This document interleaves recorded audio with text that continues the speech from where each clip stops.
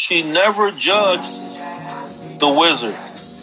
She was upset with him, yes, but she didn't judge him because without him doing what he did, which would be outwardly looked at as lie and be deceitful, his purpose was to make Dorothy see her higher purpose.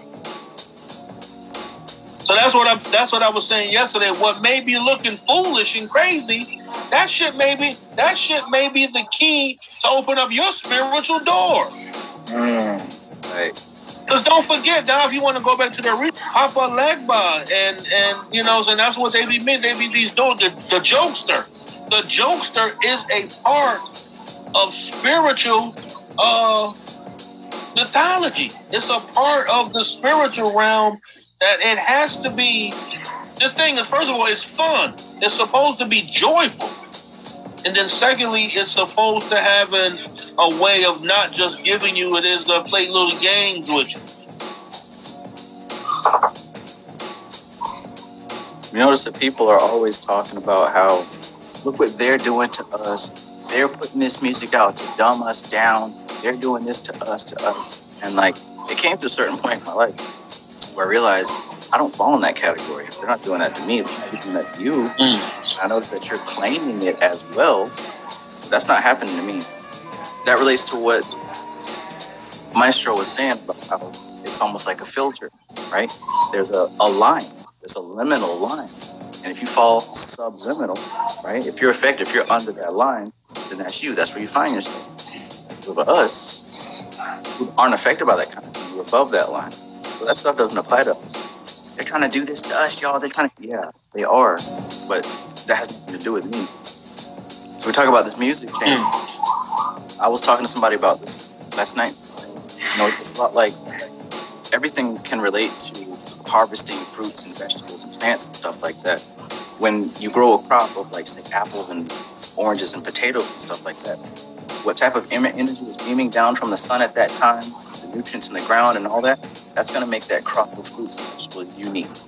And when you eat it, you get that particular frequency that the sun was putting out in that season. Years later, it's not the same apple, not the same potato. It's a whole different set of ingredients. But it will make the people in that time, just like the music.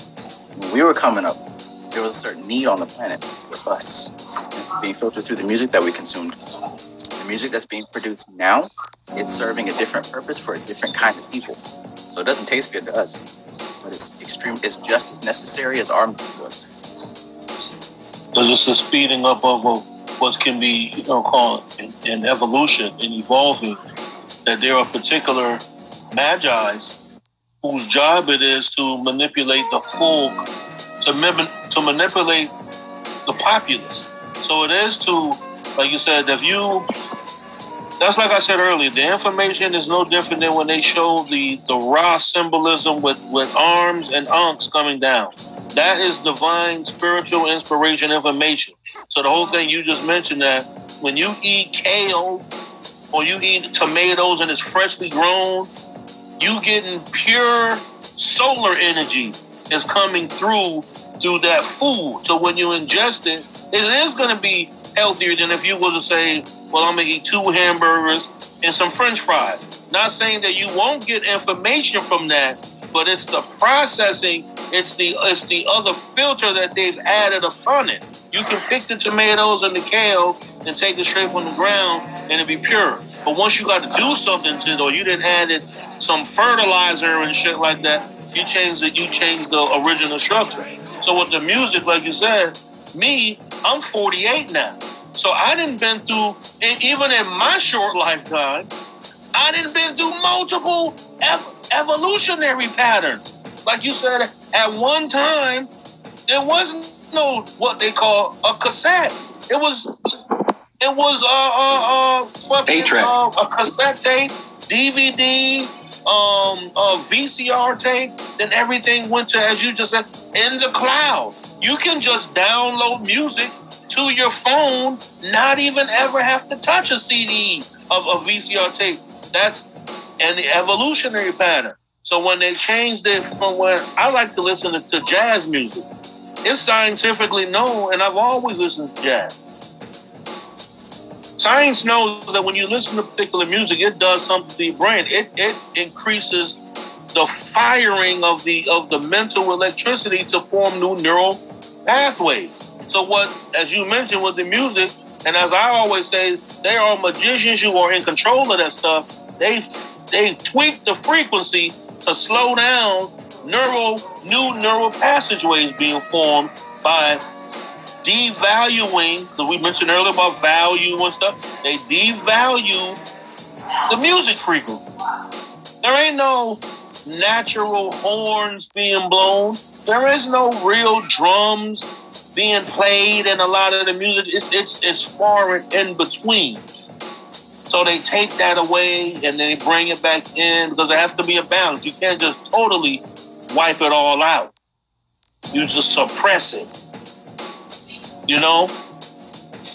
So if we're going to talk about that, then it would serve useful to talk about how that process works. The difference between analog music and digital music is that it undergoes sampling. The whole thing about digital music is that it's sampled. So when we record me actually playing a trumpet, it's still sampled because everything is digital now. But the samples are taken from a unique organic frequency. Now, what's actually happening today is somebody is using a keyboard for that trumpet, right? So it's one note that I played, and what they did was they sliced up that one sound bite into a million or probably a couple dozen bits. And we do that for the C. We transpose that same one to D, same one to E. So no matter what note you're playing, it's that same trumpet blast, but they're just transposing it. So we're not getting organic, original flows. It's usually one note that's just transposed or altered. Yeah. You explained that perfectly for those who make and create music. That's you're exactly right. And I was thinking that when I used to be messing with music, and I'm gonna say the age. Back in the 1990s, from 1990 to 93, when you think about how music was, just think about Tribe Called Quest. When you heard their music, they used samples, but think about the sound of what they were sampling. They were sampling jazz sounds and different. It was a tone. For people who know keyboards and organs, we knew that a lot of them, Tribe Called Quest, Brand Nubian, and Pete Rock and Seals, they all used a Wurlitzer organ because it had a particular sound with it that in the front of this keyboard, it had a fan. So when you would press the keys, it was like them old church organs. When you press the keys, it spun that fan in the front, and it made a different pattern with the notes that came out. So eventually, as we are now, we're hearing all of these, like you said, people are taking, if you got something that's going,